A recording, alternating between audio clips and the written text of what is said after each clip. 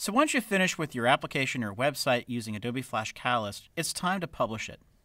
Flash Catalyst makes it really easy to publish your projects in a variety of formats.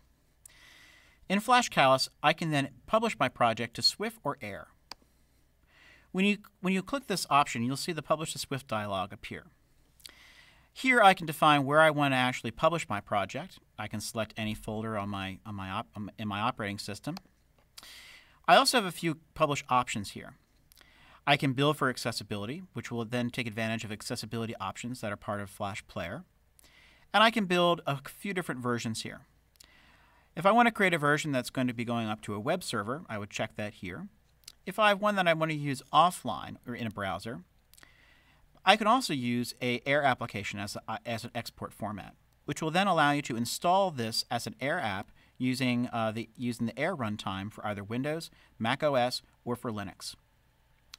I also have the option to embed fonts inside of my project if I wish to do that. And I can also select which fonts I want to embed in the project.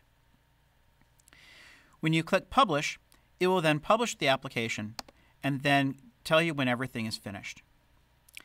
When it's actually doing this, behind the scenes, Flash Catalyst is actually building everything using the Adobe Flex framework. So using Flex, it's building out these Swifts and Air applications for you to deploy onto your website. Once you've finished, you can actually then deploy your project up to a web server using products like Dreamweaver, or you can run them locally if you're using the local version or as an Air application. So publishing your project is really easy using Flash Catalyst.